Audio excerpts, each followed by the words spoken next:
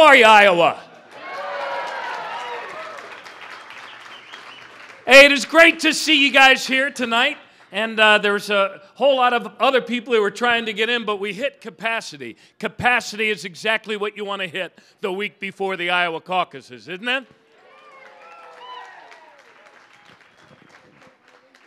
So look, I want to thank you. I want to thank the people of Iowa. I love your state. I love the beauty of your landscape. I love the warmth of your people. And I love this most of all. I love the fact that in Iowa, you're not intimidated by polls. You're not intimidated by big money. You're not intimidated by the big banks. And on caucus night, you always have a way of upsetting the apple cart, don't you?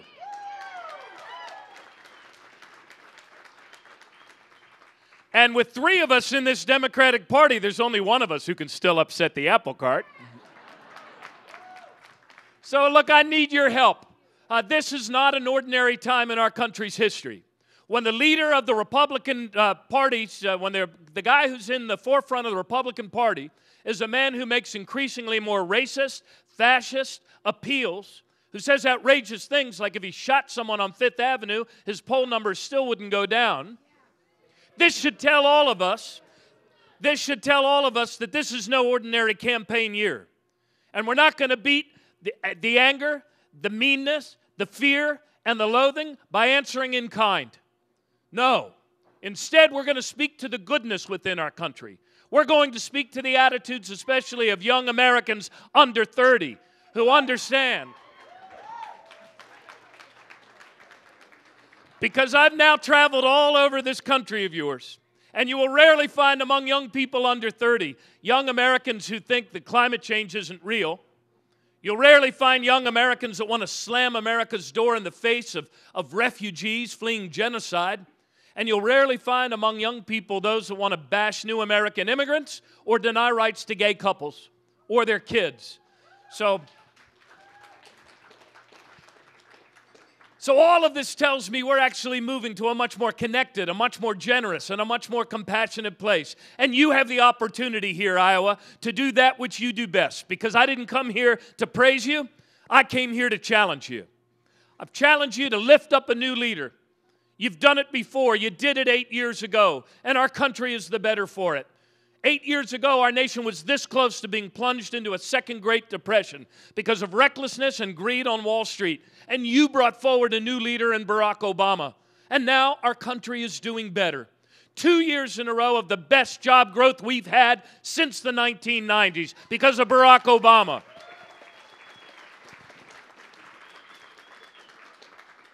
And now we need to build on the good things he's done to make wages go up again for all Americans.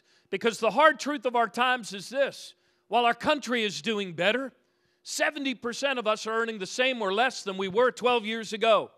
And nothing works very well for long in the United States unless people who work hard are able to get ahead and give their kids a better future. There is in our nation a growing injustice, a growing income inequality, a growing opportunity gap, and that sort of injustice doesn't solve itself. It requires us together, and it requires new leadership. Look, my story is not the story of a Democratic conversion. It is the story of a Democratic upbringing. I was born the year that President Kennedy was killed. My parents taught us to love our country, to love God, to love our family, and to understand that the stronger we make our country, the more she can give back to us, to our children, and to our grandchildren. And the experience that I have to offer you in this race is not the experience of a senator or a congressperson. I have not been part of the gridlocked national politics that has been our country's recent past. My experiences as a mayor and as a governor, bringing people together, getting things done, raising the minimum wage, passing a living wage, making it easier for people to vote instead of harder. And unlike Governor Branstad, instead of cutting public education, we increased education funding by 37% and made our schools number one.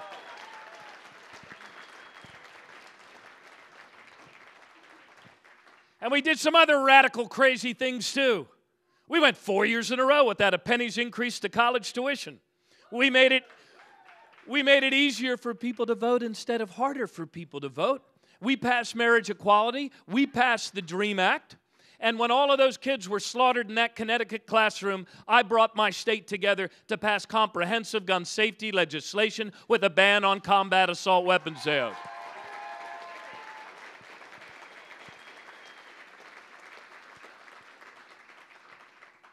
And by taking action to include more people more fully in the economic, social, and political life that we shared as a state, we also defended the highest median income all through the recession, a better rate of job creation. I'll be darned.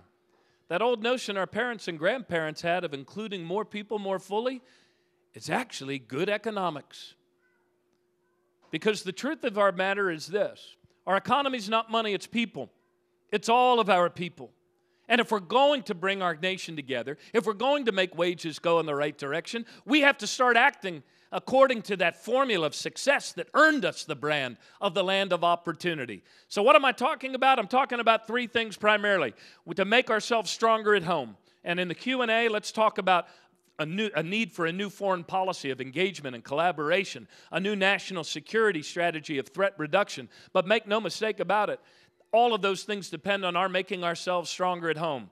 And this is how we do it: by restoring common sense wage and labor policies that actually allow people to earn more as they work hard.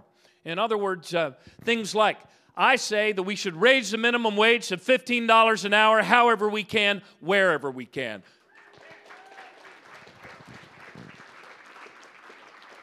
We should pay overtime pay for overtime work. And we should make real the long-deferred promise of equal pay for equal work for men and women.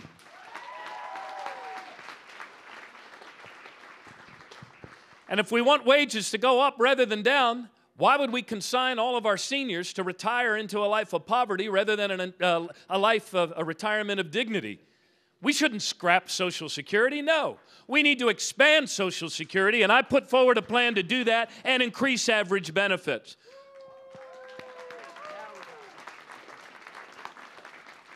If we want to get wages to go up rather than down, let's get 11 million of our neighbors out of the underground shadow economy by passing comprehensive immigration reform with a pathway to citizenship for our people.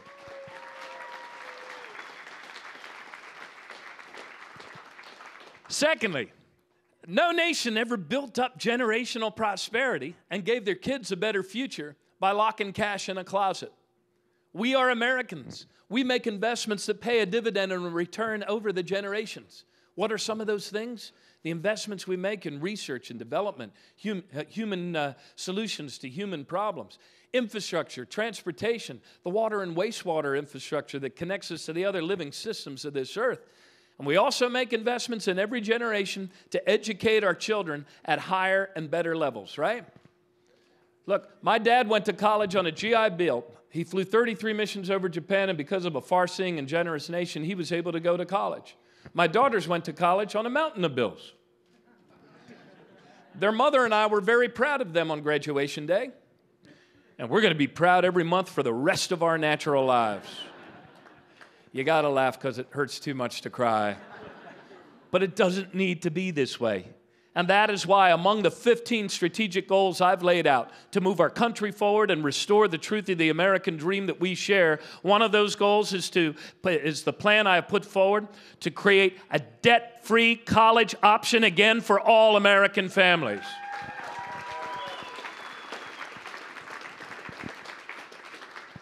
Finally, and then let's do some Q&A, because you're not really in Iowa unless you're doing question and answer on a chair at caucus time.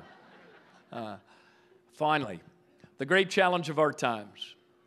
You know, there has never been a group of human beings on the planet that ever assembled themselves together, formed a republic, that were more innovative, that were more creative, that had a genius for harnessing the diversity which is their great strength to solve their problems than us. U period, S period. And one of the great challenges on our horizon, there are many, changing nature of conflict and the threat that it poses, but another great challenge is climate change. The greatest business opportunity to come to the United States of America in 100 years. And look, Iowa, how you're pointing the way forward on this as well. 30 to 35% of your energy now comes from clean Iowa wind. And it wasn't there just 15 years ago. And that's without your national government even breaking a sweat.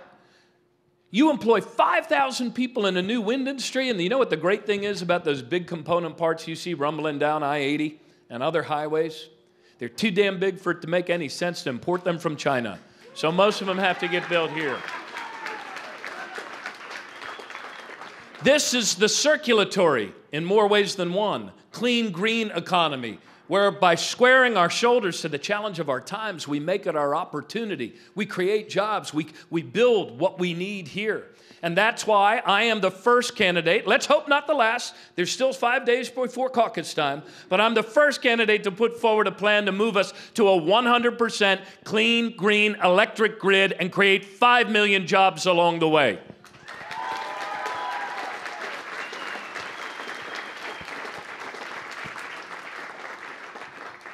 These are the ambitions that are worthy of a truly great people. And we are a truly great people. Some of the others that I put forward, things like making national service an option for every kid in America so that they can earn additional Pell Grant grants and be able to give back to their country in public service in some way, public health, environmental restoration, eradicating childhood hunger in the next 5 years. No child in our country should go to bed and wake up every single night and day hungry.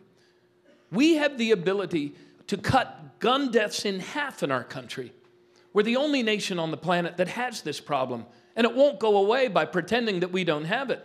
We have the ability to cut in half the number of Americans who kill themselves from drug overdose deaths. Look, we are all in this together. We need each other. And we have to help each other if we're going to succeed. And my plea to you tonight is this, Iowa. Look, there are many people who say to me over the course of these last several weeks, man, you've got a tough fight. I know. I got into this knowing it was a tough fight. And the tough fight I'm talking about is the ability, our ability, to be able to give our kids a future with more health, more security, and more prosperity. That's the tough fight that I have volunteered for. And I have always been drawn to a tough fight. And you know what? I think you are too. I believe the toughness of the fight is the way the hidden God has of telling us we're actually fighting for something worth saving. I didn't run for mayor of Baltimore in 1999 because I thought it was easy. I didn't run because we were doing well. I didn't lead my state through easy times. I led my state through a recession. And what we need to do now is lead our country through what is some of the most divided times that our politics has faced in a long time. But there is nothing so divided about our nation's politics that it can't be healed with a renewed faith in one another, with new leadership. So I ask you, go to your caucus on Monday night, and when you and your neighbors are determining who can best bring us together, of the three of us, who has the best chance to pull our country together, win this general election, build on the good things that President Obama has done, I want you to hold strong in that first alignment. When people split into their corners, I want you to hold strong, not just for me. I want you to hold strong for that country you carry in your heart. Because there's a lot of forces that have tried to tell you what the outcome is going to be before caucus night. They'd like you to believe that there's only two people in this race and that we've become such an impoverished party that we're a party of either or. So I want you to hold strong. And I want you to hold strong, and I want you to think of those kids that are only going to be in third grade once in their life. And I want you to hold strong for them and lift me up to viability in that second realignment. I want you to hold strong for that mom and dad who are working 3 jobs between them and sweating away over the kitchen table, figuring out what bills to pay. I want you to hold strong for them.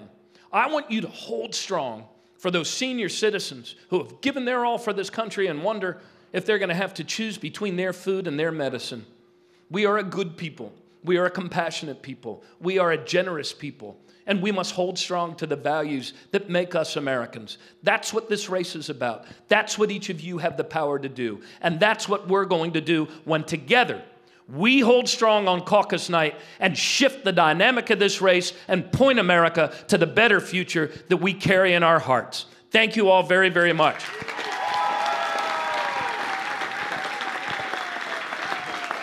Thank you, guys. Whew. I wish I brought my phone in to take a picture of you guys from up here. Somebody give me a cell phone and I'll give you my... you'll send it to me? Okay, everybody wave. Good.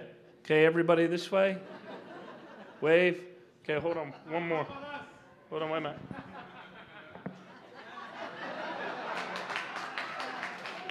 All right, everybody fists in the air. Hold strong. All right. Tweet away, my man. All right. Questions, answers. And if you have answers, raise your hand first. Yes, sir.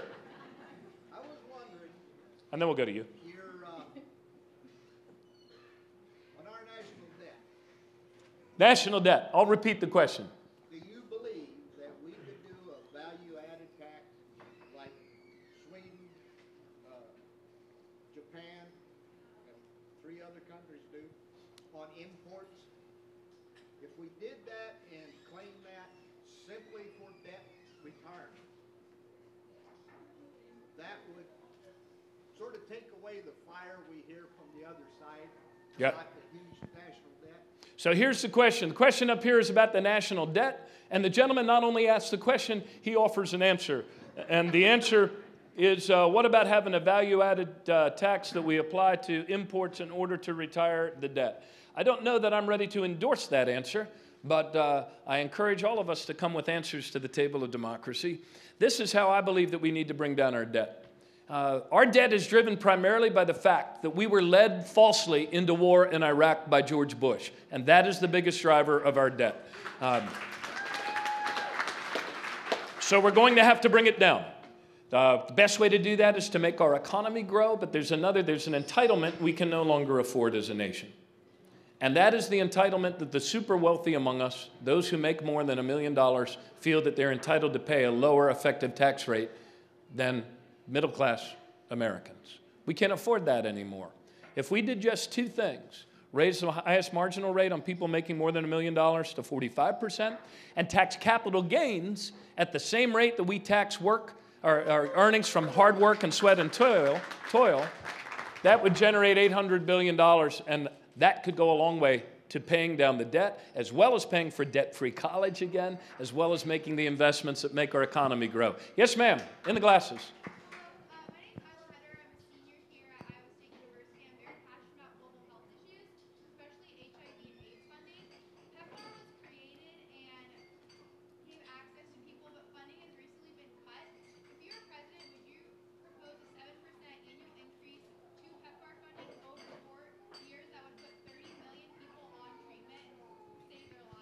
Yes. The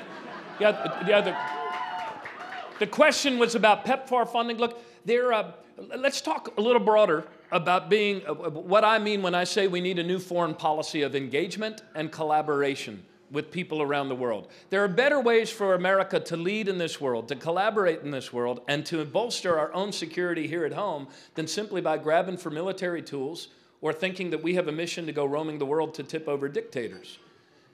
There are many threats to humanity. AIDS is one of them. Ebola out of Africa is another. And we need what General Martin Dempsey called a whole-of-government approach to these sorts of threats. And so I intend, as president, to make for the first time the director of USAID a direct presidential report. I intend to dial up sustainable development along with diplomacy so that we can actually lead in this world, because we have to forge new alliances in Africa and in other places that are more nimble, more adaptive, better at seeing threats as they're rising and then taking the actions to mitigate them. Our role in the world is to lead by example the cause of a rising global middle class. We do that primarily here, but for all the talk about weapons of mass destruction that got us into that last war, we need to unleash the American weapons of mass salvation, the cures, the compassion, the American hands in the Peace Corps and other places that can heal this world of ours. Okay, I'm going to go kind of circular around the room, and I'm going to be shorter in my answers so we get more questions. Yes, sir. Talking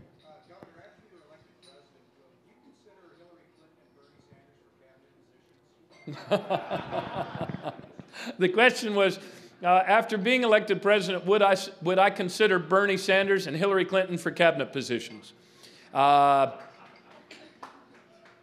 Sure. Yes, ma'am. Yeah, my stance on fracking is this. We never had fracking in my state of Maryland.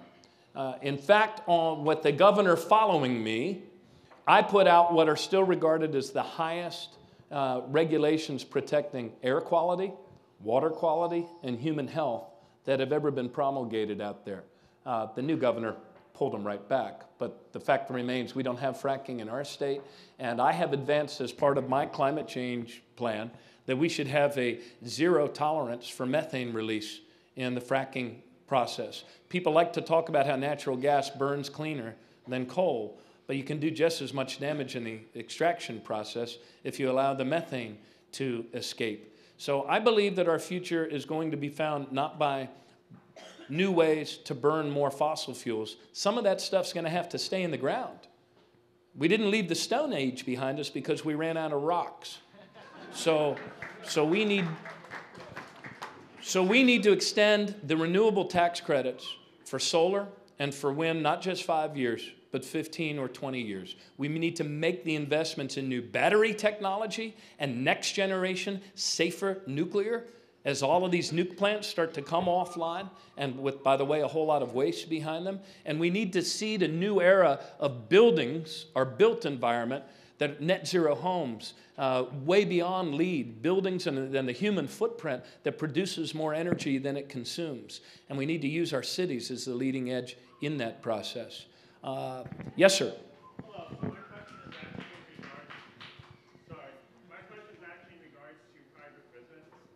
So what would you do in terms of lobbyists spending millions of dollars to incarcerate more people, essentially, especially in regards to the 17,000 immigrant detention quota at that time the Department of Homeland Security? Yeah, the question in the back is about this shameful move that we have going on in our country to for-profit prisons. And did you know that our country now maintains the largest system of immigrant detention camps of any nation on the planet? I am totally opposed to for-profit prisons, and I would seek to get us out of those contracts. Jorge Ramos has called my comprehensive immigration reform plan the most progressive and comprehensive of any candidate running for president, and part of that is that I want to shut down these shameful numbers of immigrant detention camps that are penning up women and children and families for months and months and months on end with absolutely no due process, and when there's not even a threat to public safety, and also these rather mindless deportations that we're doing, breaking up families. All of those things are actions inconsistent with our principles as a people. As governor, I drove our incarceration rate down to 20-year lows, at the same time that I drove violent crime down to 30-year lows. There are things that work, that reduce recidivism, that reduce... I also restored voting rights to 52,000 people, and it took me 3 tries, but I repealed the death penalty in our state as well.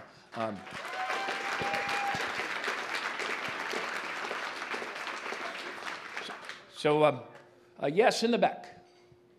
Yes, you. Okay, so this is a question about the DNC. You often talk about your displeasure with the way the DNC is run, and I kind of want to know, would you ever consider being a chairman, and what would you do to rebuild the Democratic Party? After you're president. Yeah, maybe after I'm president, I wouldn't mind giving back to the party. But only if my brother weren't willing to do it. Look, this is... I believe we would be much better served as a country if the Democratic Party, instead of its leadership, current leadership, spending so much energy to limit debates and then to hide them on Sunday or Saturday nights when fewest people will watch them, that we would be much better served as a country if instead we had a 50-state strategy to pass 2 important constitutional amendments. One would be to enshrine in the Constitution the right to vote. And I know it's hard. And I know you have to go state by state. But you can't win elections at any level of government if you stop organizing as a party. I mean, if the other constitutional amendment would be to overturn Citizens United.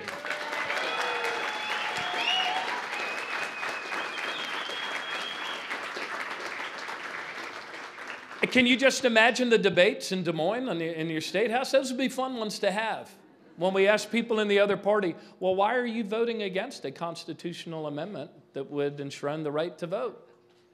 Why are you voting against a constitutional amendment that says that corporations are not people? I'd like to have those conversations in 50 states. Yes, ma'am. Yeah, I have two questions. What would be some of your specifics in your plan to improve Social Security and Medicare issues that are occurring now for seniors? And then also, what specifics do you have in your plan to improve things for current military and veterans? Okay, the question in the back is about Social Security, Medicare, and veterans. Hoorah. So let me begin with Social Security. I put out a proposal, a plan about 2 months ago, or was it 3, that would raise average benefits by $65 for Social Security, that would scrap the cap on incomes above $250,000. So once you're at $250,000, you start paying back in. And that's on Social Security. Also related to Social Security is a caregiver tax credit. We disproportionately punish as a nation a lot of women who drop out of the workforce in order to raise family or take care of parents. And so I'm seeking to create I plan to create a caregiver credit so that we stop doing that. Let me touch on Medicare very briefly and then veterans. On Medicare, our state has what we call an all-payer system. We have a rate-setting commission that sets the rates that hospitals are able to charge. And we have now moved, thanks to the Affordable Care Act and a waiver from Medicare, we've moved all 46 of our acute care hospitals out of fee-for-service, and we pay them a global payment for all of their Medicare and Medicaid patients, and they're able to share in the savings if they reduce hospital readmissions and keep people well and better coordinate their care. And the New England Journal of Medicine did an article 4 weeks ago, and they said, I'll be damned, it actually works. So we saved $110 million for Medicare. We've had a lot of debates about who picks up the tab for rising health care costs, but the better question is, what are we paying for? You know, should we keep paying hospitals like they're hotels? The more sick bed nights they fill up, the more profitable they are? Or should we put wellness at the center and actually pay to improve wellness? I vote for the wellness. And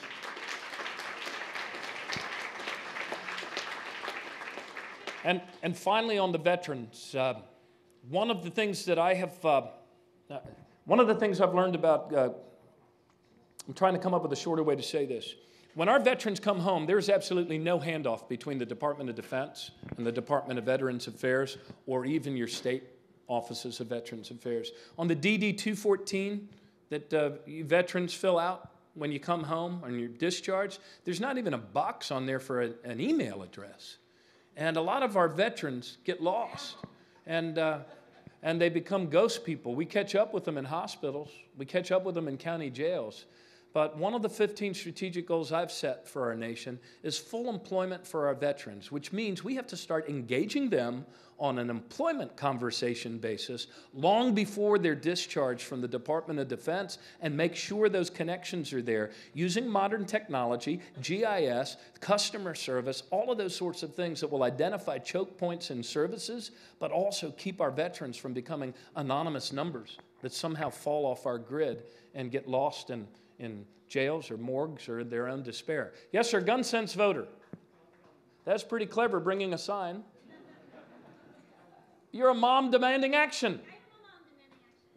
I want to thank you, Governor O'Malley, for being such a strong advocate for veterans. As a mom, it's an issue that concerns me a lot. I want to know, if you're elected president, what will be your first legislative priority in terms of reducing gun violence? Yeah, look, we, I should say, have been driving the debate in our party. There's other fellows I don't think even talk about this issue on their stage. And of the three of us running, one of us has been remarkably consistent through all the years on this issue, and that person is me. And I think you need to, with great respect for my other two colleagues, so I intend to be relentless in pursuing comprehensive gun safety legislation, reinstating the ban on combat assault weapons like we used to have in this country,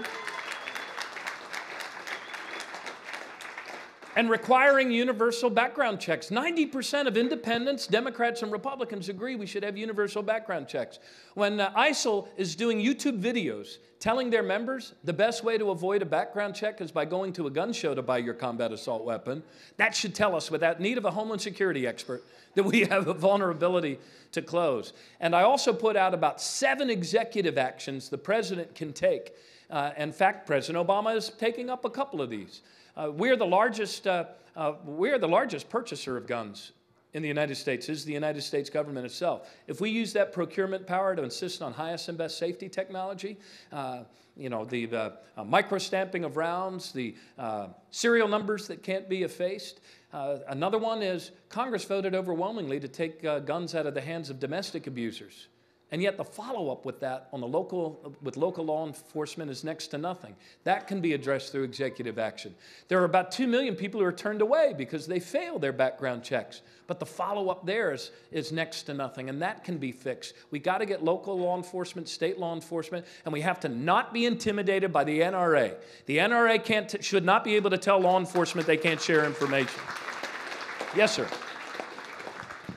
Yes, sir, you've been very patient. You thought I wasn't coming back your way. I got that. Governor O'Malley, last week, Senator Marco Rubio put out something that he's been touting for a while, which is making it easier for students of any kind to go to private schools rather than their public schools. Now, my question is, as someone who came up through public school and loved my public school, is why do we give the option to go to private school when public school should be damn well better than private schools to go to? I think that going to private or public school was my upbringing, and it really served me well. Why can't we expect that of everybody else? Yeah, the question up front here was about private school vouchers, I think, in essence, and why can't we improve our public schools? I've never been I've never been rigid about this. We had a number of charters. The ones that worked, we tried to learn from them. The ones that didn't work, we had to shut down. But I always saw my primary job as making our public school system overall better. So that's where I put my energies, and I treated, and a key ingredient that allowed that to happen is we treated our teachers as the professionals they are, with dignity and respect, and we listened to them. We created a survey instrument that we did every 2 years so that we would learn about what's going on in the learning environment. What's the leadership like in a particular school? How is this new curriculum being implemented? Is it working? What are the things we can do differently? We made our public schools the best in America 5 years in a row. We didn't do it by doing less for them or vilifying our teachers. But once you create that atmosphere, and one of the goals I have is to increase college and career readiness in our country's public schools. I have found that when you set goals with deadlines, that really smart, and you treat people with dignity and respect, and you lift up the leaders, that people figure out how to do what works to drive towards goal. And our teachers really led the way. In our state, and let me brag a second here, more of our kids take and pass AP-related STEM courses than any other state in the country. And I'd like to say that we had a great training program for the teachers, but you know what? We didn't. But when they knew that was the goal, they went and found ways to improve their own ability to teach these subjects. And so, anyway, I think there's exciting things we can on our horizon. Universal pre-K, reinstilling music, art, experiential learning, conceptual learning in our schools. Reforming the 4th year of high school so that all of our kids get not only a high school diploma that means something, but a year or a half a year of college credit that can transfer up, and a skill in a certificate in a skill that's actually in demand in today's economy rather than our grandparents' economy. Yes, sir, in the white T-shirt. Yes, sir. Good news, Afghanistan. October 3rd, 2015, the U.S. military bombed a Doctors Without Borders hospital for an hour.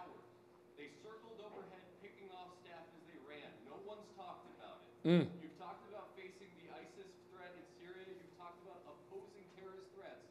What about the threats that our country is putting towards hospitals? Coalition forces have bombed 6 different hospitals in the Middle East. All of them clearly designed, all of them with the crosses on the top of the roof, all of them broadcasting their location to their attackers. What are you going to do? I don't care what you're going to do as president. I care about what you're going to do right now. You have the national viewpoint. You are in the media right now. What are you going to do about that? Yeah, war is awful things happen in war, man. And I appreciate you speaking up and sharing with all of us that reality and that truth. And so, look, I'm one human being out here in this race. I'm trying to learn every single day, and I'm in this race for one reason and one reason only.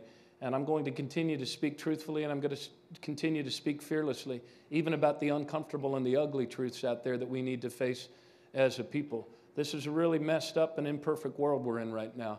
This evil that we combat over there is a genocidal evil, and we need to do a much better job of deconflicting and recognizing these sorts of sites and limiting this collateral damage that can sadly proliferate when we start treating war like a push-button exercise. And so look, ma'am, I appreciate you saying and giving voice to all of those souls, and thank you. Yes, ma'am. How are we doing on time? Because I don't want to... Okay. Because I want to come out there and talk with you, too, rather than... What would you do to improve access to mental health care? Access to mental health care. I think we need to create a block grant program for states to keep their skin in the game. Sadly, healthcare, the availability of mental health care varies according to how committed your governor is or is not to it. Yeah. I can tell you that I learned as mayor of Baltimore that if you try to treat addiction without also treating mental health and the physical health of a person, you're playing whack-a-mole.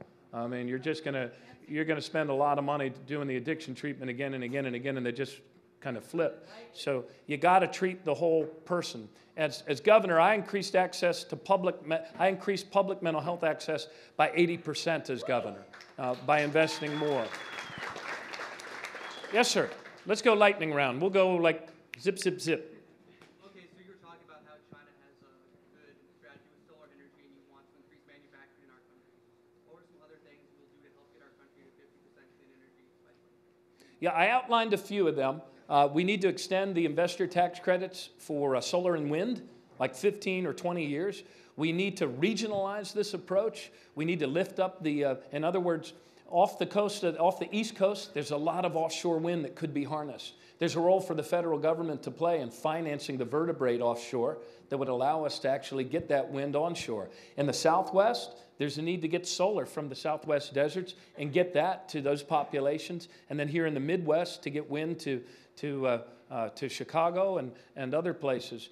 There's also a need for, I believe, a whole new generation of clean, green buildings that actually produce more energy than they use. There are best practices that many states have engaged in. In the back, the question was more specifics on the green energy. There are many of us, my state was one of them, that actually engaged in a regional cap and trade, and it works. And then we take those proceeds and invest it in more renewables.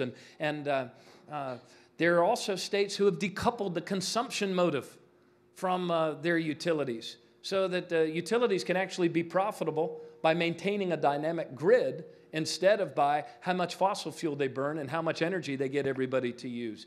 So it's those best practices that need to be lifted up. And we also need to bring our best scientists together and invest in accelerating battery technology, the storage capacity for some of these intermittent renewables. And we also need to pick a winner when it comes to how we replace all the BTUs we're about to lose from nuclear plants that are about to be decommissioned with, oh, by the way, big waste behind them. And there may well be an elegant solution that can be figured out here with pebble bed technology that'll take care of that waste and also replace those BTUs that we're about to use. That was not the short answer I was hoping for. Yes? From your point of view as a former mayor and a former governor, could you comment on the situation with the drinking water in Flint, Michigan? Yeah, the Situation in Flint, Michigan was the question, being a former mayor. And I can tell you this, that would never have happened in my city. And I ran the water department in my city. And I think the part of the thing that contributed to that happening was the utter disregard for the citizens there when their own government was stripped away from them. And it allowed people to say, talk to the hand, instead of actually talking to citizens who had a franchise and a vote and were taxpayers. So it's not a light thing to take away a city's ability to govern itself. When cities, because of structural employment and changes in the economy, run into these sorts of bankruptcy issues, I think our federal government needs to step up and not look the other way and when people get disenfranchised. In my own city, we drove down lead poisoning of children by 90% in 7 relentless years of follow-up. So this is some people have resigned. Other people may well go to jail and maybe should. This is a negligence that approaches criminal. Yes? What are your views on bullying in schools and in the workplace? Yeah, thank you. Question was about bullying. Mrs. O'Malley, Katie O'Malley, made this one of her main things as First Lady of Maryland. And we did some really good things in our school system to create better accountability, better openness, instead of trying to suppress these problems, to come up with policies that allow kids to come forward and that allow some redress at the school level. That's something we need to push back on, and we should have zero tolerance for bullying of any sort in our schools. Yes? Do I think the federal government is too big? No, I don't. I don't think the federal government is too big. I think the federal government, I think the federal government still gets a free pass, though, when it comes to actually being able to tell us whether it's producing anything better this week than it was last week. My big innovations in government, I got the Kennedy School Award for this from Harvard. I wasn't trying to be clever. I was just trying to save a dying city. And our big innovation was we started measuring, instead of just the annual budgetary inputs, how much government costs, we started measuring every day and every 2 weeks what government actually produced and whether we produced it in a timely and courteous way. So we used geographic information systems. We put 311 on the front end. We used the internet so every citizen could see what our response time was for potholes or other things of that nature. And as the leader, I brought people back to the table every 2 weeks in collaborative circles with them in the center of that emerging truth, asking the question, is what we're doing working any better this week than it was last week? And if not, why not? And how can we change it? And so we would find ourselves sometimes shifting resources from one department to another, sometimes merging functions together in collaborative ways. But no, I don't think that our federal government is too big, but I do think our federal government needs to join the modern age and be able to show us and tell us whether it's doing what it's doing any better than it was 2 weeks ago. So I did that at the state level. We called it CityStat. At the city level, we called it CityStat. At the state level, we called it StateStat. It's how we helped clean up the streams of the Chesapeake Bay by creating BayStat to monitor the actions we take on land to reduce nitrogen, sediment, and phosphorus flow. And I'm looking forward to bringing FedStat to a White House near you. Okay, in the back, you might get the last one, and then I want to stay and talk with you like we're all human beings, all right? Yes? If you're elected, what are your plans to combat police brutality? Thank you. What are my plans? If I'm elected president, what are my plans to combat police brutality? I put forward a new agenda for criminal justice reform that is informed by 23 years of experience. I was a prosecutor for 2 years right out of law school. I was a defense attorney for 8 years while I also served on the Baltimore City Council. And then I ran for mayor the year we sadly allowed ourselves to become the most violent, addicted, and abandoned city in America. And there was never a single day that went by when we did not talk about the painful way that our legacy of racial injustice and slavery is intertwined with law enforcement and criminal justice in our country. But we found things that worked. We tended to that wound every single day, and we made better. One of the things that we did was we openly started reporting our discourtesy, excessive force, and use of lethal force. And we put it online for everybody to see. so that citizens would know whether we were doing any better this year than we were last year. We did better training. We created an early alert system so that an officer racked up problems, they were pulled off the street so that we could figure out what was going on and we could do the retraining necessary to address that. We started doing 100 reverse integrity stings a year in order to make sure to police the integrity of our force. An example of a sting that somebody would fail is when they plant drugs on a suspect. You know, you call in a false report or you call in a fictitious report, they get out and instead plant drugs on a suspect not matching that description. We created a civilian review board, gave them their own detectives to investigate cases. And so those were some of the things that we did. And those are things that our whole country should do. Just like we require all police departments to report their UCR crimes, murder, rape, robbery, and those things, we should require all police departments to report their discourtesy, excessive force, use of lethal force. I drove ours down. 3 of the 4 lowest years of fatal involved police shootings were occurred during were achieved during my time as mayor. And I mentioned before, as governor, we found other things that worked as well in criminal justice. Those are in that talk. But your question was about policing and policing the police. We also greatly increased our minority recruitment so that our department reflected the diversity of the people that it served. Okay, last one.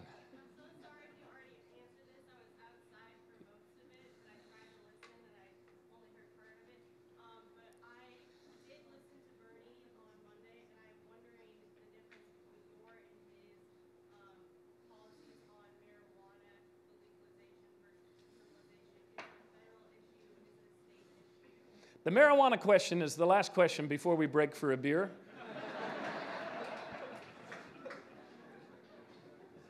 Yeah, I can't tell you the ins and outs of all of his. I can tell you where I am. As governor, I decriminalized possession of marijuana in my state, and I also created avenues for automatic expungements. I restored voting rights to 52,000 people.